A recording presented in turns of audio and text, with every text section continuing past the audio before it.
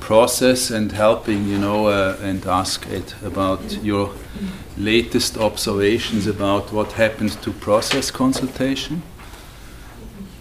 Also a little bit like the culture thing, did it become a hype or what happened to it, and to the concept of helping, because I think in the end of the last round, I think one of the main points is we are always making interventions, but if we make interventions, they have to be helpful. And I think that's an interesting concept, and we actually, Ed talked about it for the first time in 2009, the concept of helping, and the book was also coming out then, and I just remember some of the reactions of the managers when we presented, or when you presented the concept of helping. So what are your latest observations on process consultation and the concept of helping?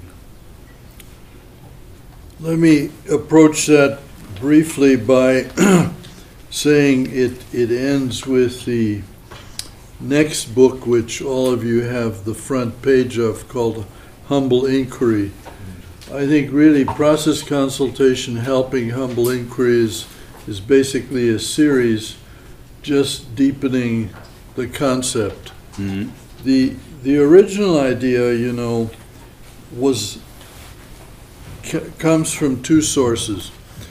It comes from the discovery in 1958, for me, of sitting in a tea group, a training group at Bethel, and finding that there's a staff member there who says our job here is to learn together, and then shuts up. And we're all sitting there, yeah, okay, give us some help. And he just sits there. And we soon get going.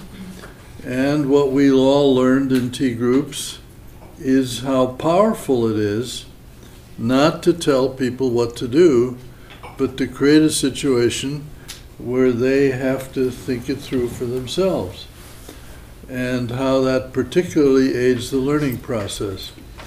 So I had that model in my head, the tea group trainer, when I first started to work in the mid-60s with Digital Equipment Corporation, this group of very high-charged, aggressive engineers, and I discovered that by then I knew all about how good groups should work, and I discovered that this operations committee that I was invited to sit in, the top group of digital, was a group dynamics disaster. That's the only way you could describe it. Terrible interrupting, shouting, no decision making. Ken Olson, the head of it, often leaving the table and sitting in the corner and playing with something while sort of listening to what else was going on. So my first interventions, being a trained, I wasn't really trained, I guess I read a little bit about consulting and knowing all about good groups, I tried very hard to take that operations committee and make it into a more effective group by pointing out, for example, that if someone is halfway through an idea and someone interrupts him, that that interruption destroys the idea. To which they said, "You're right. Thank you. We'll try to do better." And of course, nothing changed. I would point things out, and they would always thank me, and they would keep right on doing what they were always doing.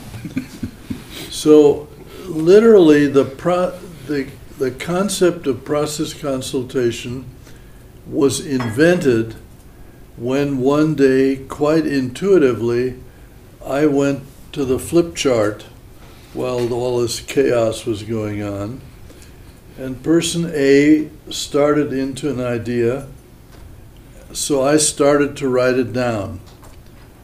And he was, of course, interrupted.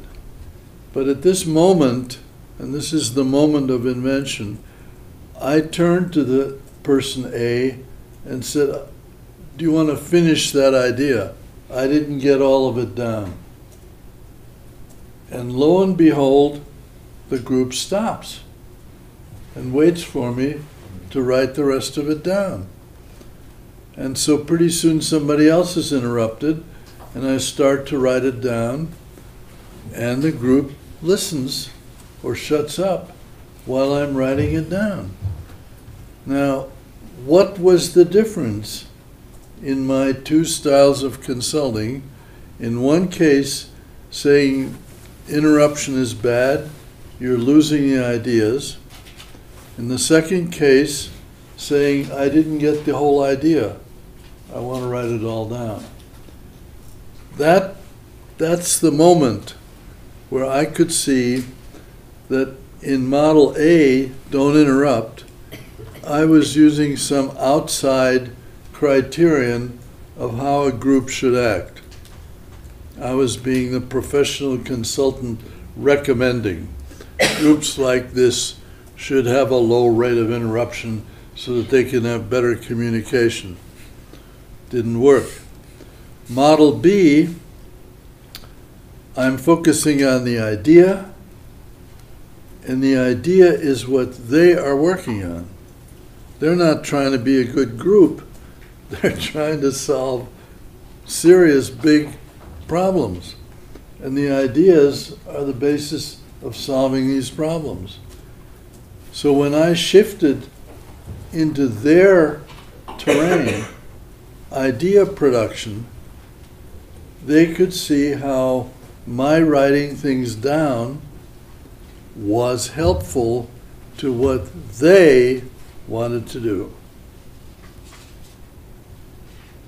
That's the whole essence of it.